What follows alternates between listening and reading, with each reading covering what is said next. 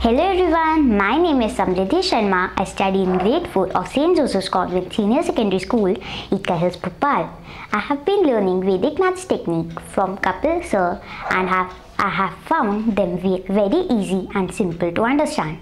And using these techniques, I have got international rank 1 in Live Maths Olympiad.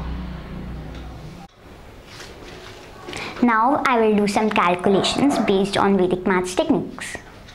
Hello Samriddhi, I guess you are ready with the calculations based on Vedic maths techniques. I will be giving questions to Samriddhi to solve on these Vedic maths techniques. I will be using my calculator to check the answers. So here is your first question. 104 into 106. 11024. 11024. Yes, that's the correct answer. 45 into 45 or square of 45. Square of 45.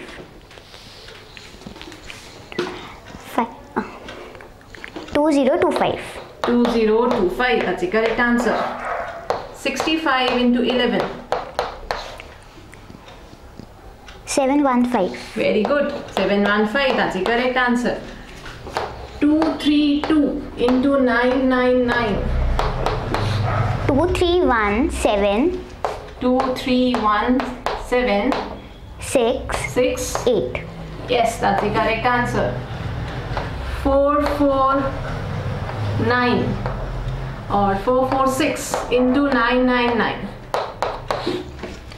445. 445. 55. 554. That's the correct answer.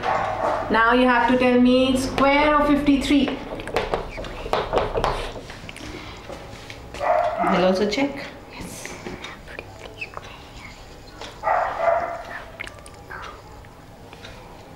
Two 2809. Yes, that's the correct answer. 2809. Very good. You're going good up till here. Okay, now 94 into 96.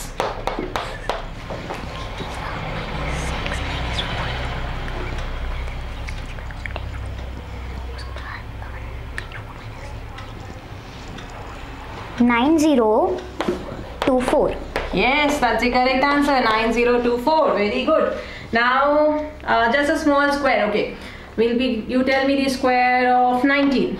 19 into 19.